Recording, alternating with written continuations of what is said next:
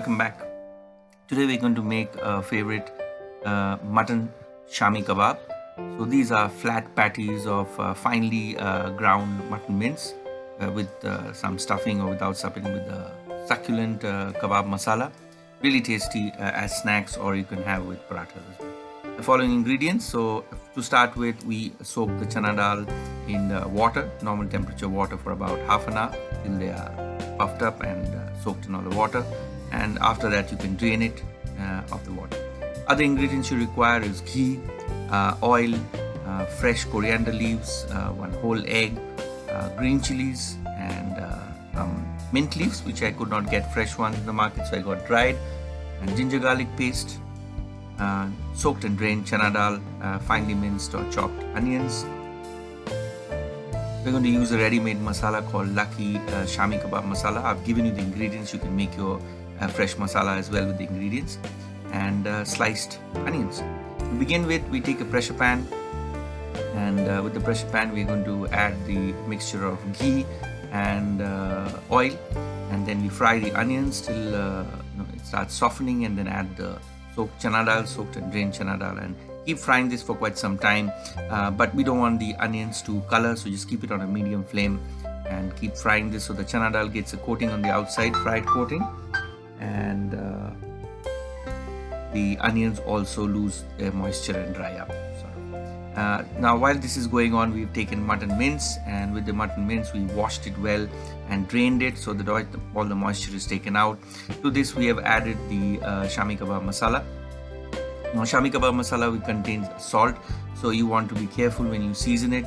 Check for seasoning and accordingly add salt. Put that to the pressure pan along with the dal and the onions and give it a stir fry. Before that we have to add a little bit of salt to adjust the seasoning, and ginger garlic paste. The ginger garlic paste also contains, some companies contain salt, and it's used for preservative. And we saute this in mixture well and fry it for some time till the mince changes its color from red to about a light brown along with the masala. So there's the salt, and once this mixture is more or less seasoned, we're going to cover this up in the pressure pan and give it a 3 to 4 whistle cook on a medium flame so that the mutton becomes tender. While that is cooking, we're going to finely chop up onions, which we had taken before, and chopped coriander, some crushed or chopped mint leaves, and chopped green chilies. Mix all this mixture up together and keep it aside for the stuffing of the kebabs. By now we go back to the pressure pan, open it, and we see that the mixture is mostly dried up. Now if you felt that it was risky to put the pressure pan so that it will burn, you can always add about half cup of water to it, but I did not add. It didn't require. It was just the right whistles. So within 4, this is the consistency you'll get. The mutton mince is cooked, chana dal a few whole. Cool the mixture a little bit and then put it into a wet grinder and blend it till it becomes a smooth kind of a paste. That's the mutton and the dal, which is formed a smooth paste, as you can see. Take that out and put it in a large surface area bowl to cool nicely, so then you'll be able to form the kebabs. Divide this mixture into small portions, and basically flatten them on the palm of your hand, and then stuff each kebab with about 2 teaspoons of the onion, mint, and green chili and coriander mixture. Form them, close them up, and sort of flatten them and form into a compact cutlet so that they don't break up. Refrigerate to chill and become hard.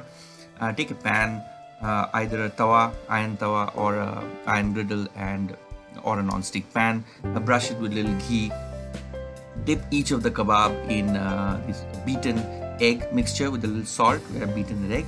In that you dip it and drain off the excess egg, and put each kebab for frying on both sides on a medium-low heat, because you want the center to soften. The reason we add egg to this Shami kebab is because of the fine paste we have made of the mutton and the chana dal mixture. When you start frying it, it sort of softens and gives out particles of meat into the chana dal into the oil, and then it starts burning and gives a foul flavor to the kebabs. We don't want that. That's the reason Shami kebabs are always dipped in egg, so you can drain off the excess, and that's it. That's done. It's so easy to make. Enjoy, and thanks for watching. Subscribe to my channel, click like, share, and comment. Till next time, bye.